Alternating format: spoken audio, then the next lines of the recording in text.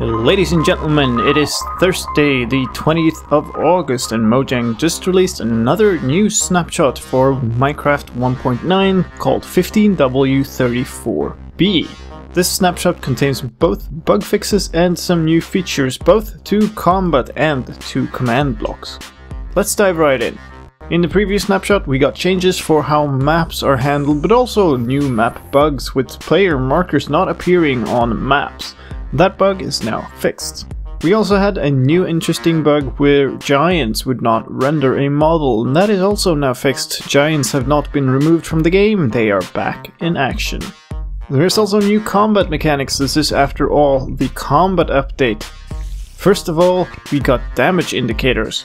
Now when you hit an enemy, be it a player or a mob, you get damage heart indicators popping up as particles from their body. They look like black hearts, and the amount you get shows you how much damage you inflicted.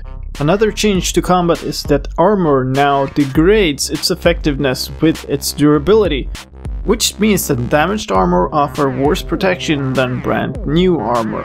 It seems to be buggy as of yet, but it's a mechanic that will probably be tweaked and is here to stay. Finally, there is now an attribute for items to determine the attack speed. So if you really liked the old click spam way of Minecraft PvP, then you can have it back if you set that attribute on your sword. As for command blocks, there's two new features. One is in the interface itself, and it is tab completion. Something I think probably anybody who's ever touched a command block wanted. So that is much appreciated. The other thing is a new button that switches a command block between unconditional and conditional mode.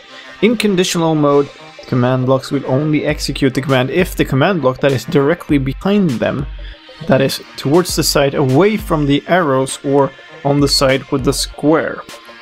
If that command block has succeeded when it's last executed its command, then the conditional command block will also run. Keep in mind that it is the command block straight backwards, not, in the case of chained command block, the previous executed command block. This is represented as a new data tag for command blocks called conditional, and if you do set that with a block data command, then you can remotely make a command block update despite not causing a block update. So that I'm sure that we can find very clever ways of abusing for our benefit. Something also does seem to have changed in either this snapshot or yesterday's with the chunk generation. The world generation is behaving extremely oddly here. It does fill in, but it doesn't generate the chunks in close to far order anymore.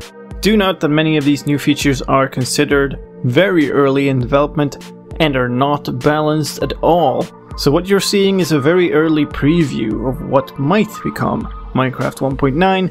Mojang is still looking for feedback from the community, so instead of getting very upset about your favorite combat mechanic being changed, I suggest you head over and give them some feedback.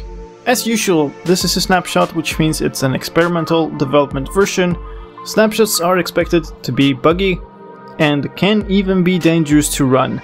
If you try out this snapshot, then do so on a test world or on a world with a backup. If you do want to run this snapshot, then head into your Minecraft launcher, make a new profile, check the Enable Experimental Development Versions checkbox, save it and start the game. Then you will be playing the latest snapshot version, which right now is this one.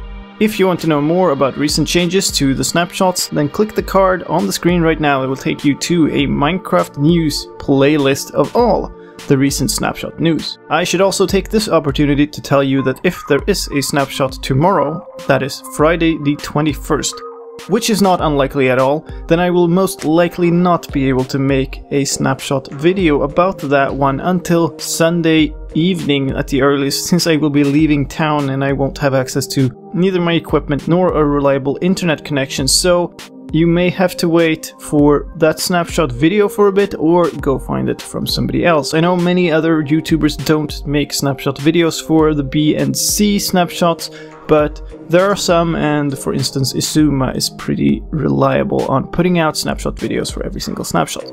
I will see if there's a way that I can somehow get a snapshot video out, but don't count on it.